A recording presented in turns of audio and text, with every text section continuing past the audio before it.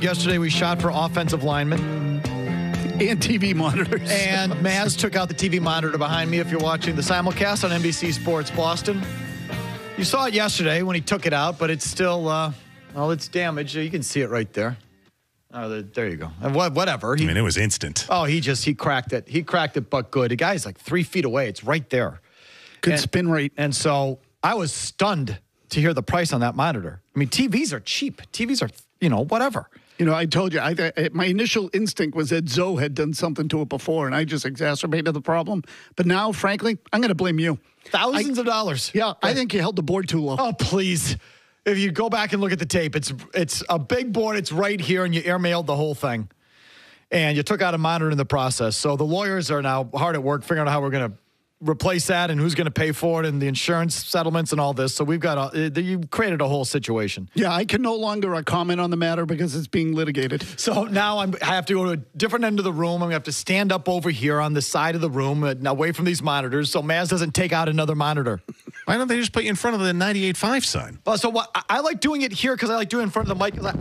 I like the sound that the board makes, so I want to be on mic. We play those montages, the sound of the whatever, the projectile hitting the board. Right. It's pronounced. It sounds like a crack of the bat. It's an important part of the bit. It's the ball or the marker hitting the board. We have to put something over Fred's board so that doesn't get damaged. Well, so I'm going to be away from Fred's board. Those guys are going to get all mad. I don't need to do any of that. Yeah. But all because Mazz couldn't hit the freaking target. I'm going to break something else today. I know it. Chuck Knobloch over there from 3 feet away. I should have spent more money on TVs that should accept the velocity of a marker. It's a Nerf ball. Easiest throw in the game. And he takes out a $1,500 monitor. You've got to be kidding me. Anyway, how much? Right? That's what I said. TVs are cheap. $400. Nope. $1,500. $1,500. Mazz owes the company or the lawyers or whatever. Again, it's being litigated. So 1.5 balloons. Holy smokes. Need to get a new dealer. Right. Before we get to the seriously, we're going to throw for defensive tackles. Let's do an email of the day first here, if you don't mind. It's the Mimecast email of the day. I can't believe I lost. Dear Felger, I really hate you. Mazz throws like a broad. And I think Mazz is a boob. Better wear a bigger helmet. The Mimecast Mazz can't email throw. of the day. He sucks. Send one to Felger at 985thesportshub.com. You better have a freaking elbow guard on today. Is all I Email gotta the say. day is protected by Mimecast. Safeguard your organization against phishing, business email compromise, and risks of ransomware. Visit mimecast.com with an M as in Mary, mimecast.com. Frequent caller emails in Paul in Maine with Felger and Mazz and Murray scouting reports. Now, this is part of the big board bit where we read from the magazine, the scouting report, the strengths and weaknesses. So he did that for all of us here on the show. I enjoyed this. Here we go. Felger, strengths. Luxury car-like facilitation. Shifts seamlessly from topic to topic. Take flexible. Uber prepared and deftly wields a highlighter. Weaknesses. Has the technology savvy of a third world village kid. Limited pronunciation skills, questionable mathematical reasoning, Zolak. and Maserati, strengths, stubbornly anchored take defender, passionate squeaky voice reveals true dedication to the craft, off the charts Wonderlic score, Definitely. keen wit. Agree with both, all that. Weaknesses, stubbornly anchored take defender, millennials, short-term memory equivalent to a Commodore 64. True. Yes, absolutely. I forget what I said 5 minutes ago. Big Jim Murray, strengths, 5-star pipes. Yes. Vocal versatility of a Swiss Army knife. Yeah, no, very, very much true. As evidenced by Mickey Green from the Green Street Hooligans. Right? Yes, That's right. absolutely. Why are they going to make the Reds go into this Super League that they're making there? I hate these Yank owners. Tier 1 Change Ranger. Was that a typo? Did we ever figure out what he meant by that? No idea. Oh, yeah, change rager. Change I rager. rage against change. I've talked about that before, yes. yeah. No, that's accurate. Change Rager. Professional doubter. Yep. Weaknesses. Inability to process Brady departure has created a Go Bucks automaton. That's right. Go Bucks, go. Bucks win. Fire the cannons, Murray. Cam Newton is another weakness. Definitely a weakness. Personal sports apparel wardrobe budget. Yeah, it's been a lot of the same clothes for a long time here. It's pretty much, if you've watched this show over the last 5-6 years I've been on it, you've seen a lot of the same wardrobe. Well, no, but I got all that new Bucks gear. Fire the cannons. Oh, that's right. Bucks win. Bucks win. A lot of new orange gear for the Bucks. Hope you're watching it all, Murray. That's all I got to say. Yeah. So anyway, the real Felger Mazz big board defensive tackles get on the board right after this in our long commercial-free segment. Woo! Felger Mazz.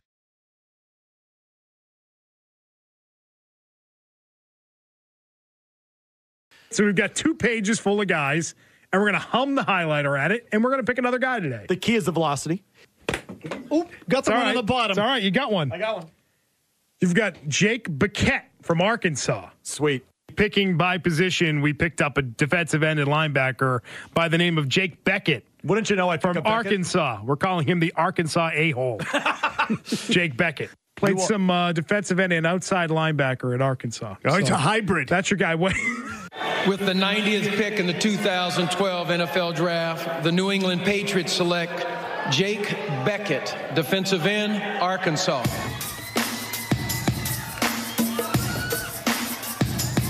All right, so that was our first correct selection of many over the last decade. This is the 10th annual Felger Mazz Big Board. That's going way back again. Year 1, Beetle, he was part of the program. Jake Beckett, the defensive lineman out of Arkansas, was our first hit. And we play that one because we're doing defensive line today. Yeah, it's a big position. So we've got tackles and ends. We'll do tackles right now. We'll do defensive ends at 5:35. Position of need. And so here we go. We got the... I'm going first, Murray. We have 2 draft magazines. We got Athlon and Lindy's. We'll do Athlon on the first page. This is a position of need. I could see them going D-tackle. Absolutely. Up You high. got to redeem yourself with this throw, man. Okay, so again, I've had to switch locations here, but we'll do 1 page from Athlon, 2 from Lindy's, and you can get a little closer, Mazz. Don't hit me or this board over here. Like, just... Come on, go ahead. All right, here we go. All right, right up top. You hit it. 58. Yeah, excellent. All right. Jay Tufele. Jay Tufele? T-U-F-E-L-E out of USC. Woo! Jay Tufele. Jay Tufele. J'ai tout fait. Jay Tufele. We'll circle back and give you the... Oh, no. Oh, no, that's... Was that... Which one did you hit, Mazz? I'm sorry. I hit the photo. Oh, you hit the photo. I got it wrong. Strike that. Strike that. Strike it from the record. Strike it. Withdrawn. That is Christian Barmore from Alabama. Christian Barmore from Alabama. That's a highly touted guy, right? Yeah, is he good? Okay, well, it's supposed to be. If he's got a picture in one of these magazines, that means he's good. On page 1 of the exactly. position. So he was the second guy on the Athlon board at D tackle. So that is an actual big guy. All right, so let's open to page 2 here. Saban connection. Okay. On the Lindy's, again, Murray, don't hit me or anything of the equipment. Just do your job. Go ahead. Oh, also near the photo. Well, that's Barmore again. So that's Barmore in the other magazine. You got to hit another one. Yeah, okay, well, go ahead then. Oh, bottom right. Okay. So that is the kid from Ohio State. Tommy From Lynn? Tommy Togiai. Tommy Togiai. Anyone want to help me out with that? Togiai? Togiai? Togiai. Tommy Togiai, Ohio State. Tommy from Ohio State. Put him on the board. Final throw. Okay, we're almost through this without any damage. All right, here we go. To me or the equipment, stand by. Go ahead. Blue this time. Go ahead, Mazz. Do it. His markers have dried out. I know, well, I'm blaming the morning show. They left the lids off. Go. It's a good throw. Thank you. That was a good throw. That was my best one of the week. Can you help me? Can I see where that hit? Mark over there. The red bar. No, I thought it was over here somewhere. Okay. Oh, the red bar. Got it. So that was actually a box on Tufele, but so let's just go the guy above it. Naquan Jones, Michigan State. Naquan Jones is what you hit. Naquan Jones, Michigan State, put him on the board. Stand by. We're going to give the bios on this. All right, good. I want the bios. 3 tackles, 3 ends. Stand by. Hold on. Yeah, we need new markers. These markers have dried up a little. We need more info. I'm blaming the morning show. I think they took the caps off. Christian Barmore. He's from Alabama. He goes 6'5", 310. That's a big fella. 6'5", 310. D-tackle now. D-tackle. Okay, but that's all right. He arrived at Tuscaloosa as an imposing physical specimen, but one who lacked much polish as a football player. Barmore made strides over his 3 seasons under Nick Saban, though, suggesting that his best football could be in front of him. Let's see. He's the prototype as far as physical traits. A broad frame with little in the way of bad weight, plus long arms and powerful hands. 6'5", 310, good body. You know who that is? That's Seymour. Yeah, that's like, right, exactly. That's not one of those fatties. Like, that's good shape. Yeah, that's Seymour. That's so true. Not a lot of bad weight, as they say. Tricky Dick Seymour. He's an explosive mover, quick off the snap, keeping his pads low, getting into his opponent's chest, and driving blockers into the backfield. Love that. He flashes the ability to shoot through gaps as well, which they don't really ask. But Seymour. with the sturdy contact balance to move through traffic. He's got sturdy contact balance. No, Mazz. that's key. I'm not sure I've ever heard that term before. Exactly. This is where it gets silly. Weak points. Again, raw coming into his college career, and he still has a ways to go after only 2 years on campus. In the pass rush, his game often doesn't extend beyond pushing the blocker back into the quarterback's lap. Oh, they love that, though. Which will work less frequently against grown men at the professional level. Anyway, Athlon here projects him in the first or second round. So put him on the Felger and Mazz big board. That guy's got a chance. Yeah, that sounds like one of their type of guys. Absolutely, especially because they haven't been linked to him really all that much, and he's from Alabama. Okay, again, we're brought to you by the Peterson School. I'll give you more information on those guys here in 1 second. Tommy Togiai? I don't know how the hell you're supposed to say it. Tommy from Lynn. Okay.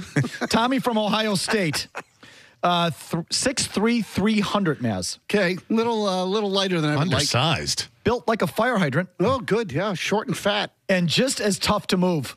Offering immediate help as a traditional run plugger. Yeah, that guy's like your classic nose tackle. They really need that. I mean, that is I mean, I know they signed it in free agency, but that's still a need. Got to be bigger than 3 balloons, though. Classic built like a fire hydrant Yeah, guy. put Well, 40 exactly on and we'll what we just talk. said. He anchors well, leaning into the defenders and sprawling his thick but short legs.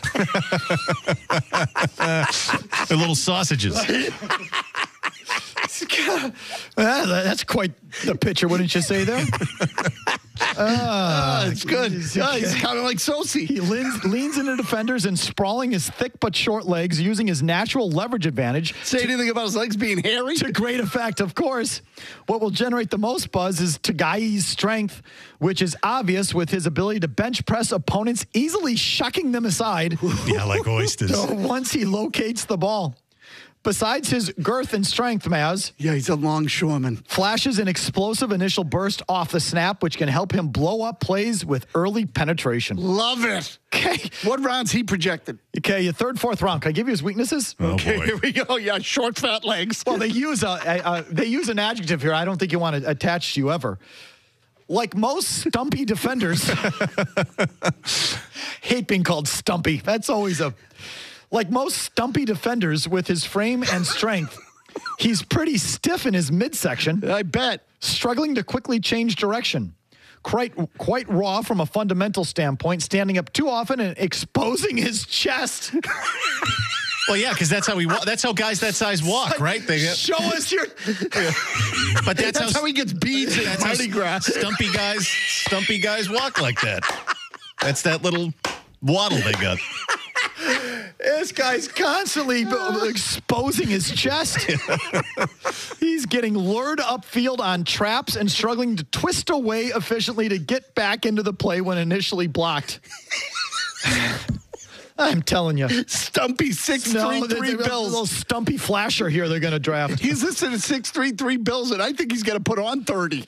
Like, holy crap. Finally, Naquan Jones, Michigan State, 6'3", 340. Ooh, now we're talking. 5th round pick projected. Strengths, broad man with ideals. He's a broad man with ideal size for working as interior lineman. Looks the part of a traditional nose tackle. Good motor and effort with both his hands and legs.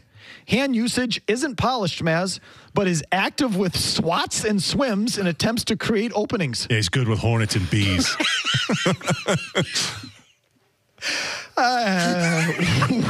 Weaknesses. Decent natural leverage works in his favor, but has a habit of rising out of his stance as play drags on. Yeah, he plays straight up. Was too easily turned out of lanes by down blockers, and inconsistent results as a run defender make his projection difficult. Length is average and will have a difficult time shedding blocks against long opponents. Oh, this guy's right up their alley, though, because he'll be around in the mid to late rounds. Okay, he is projected, as I said, in the 5th round. So Naquan Jones, Michigan State, put him on the board. Oh, I like that one. We get a chance with him. Okay, that we'll do D ends at 5:35. So join us for the completion of the defensive line portion of the Felger and Mazz big board. Mazz, give me 1 second. Say something. Yeah, no problem. Again, all these guys, they love these fat guys, Murray, on the inside of the line like that. They do. They love these absolute freaking whales that they can just stick in there to stop the run so Bill doesn't have to worry about it. Felger and Mazz's draft board and exclusive draft coverage is brought to you by the Peterson School, drafting the hardest working people in the trades in Woburn, Westwood, and now Worcester. Classes enrolling now at petersonschool.com. What's so funny? I've already taken a liking to Stumpy McGee. That's the guy I want, Stumpy. All right, coming up next, we have more on the Patriots draft. I have a thought about the Patriots trading up, sort of a developing kind of a mediocre opinion, but we do have some fresh information on the Palace Q and the breakup of Brady, Belichick, and Kraft and what was going down at that time. And Bill, maybe, let's just tease it like this. Maybe Tom Brady wasn't the only one looking to be released from Foxborough. So we'll have that coming up after Murray's 90-second update, no commercials. From the Town Fair Tire Studios, Boston's home for sports is WBZ FM and HD Boston 98.5, the Sports Hub, the Beasley Media Group station.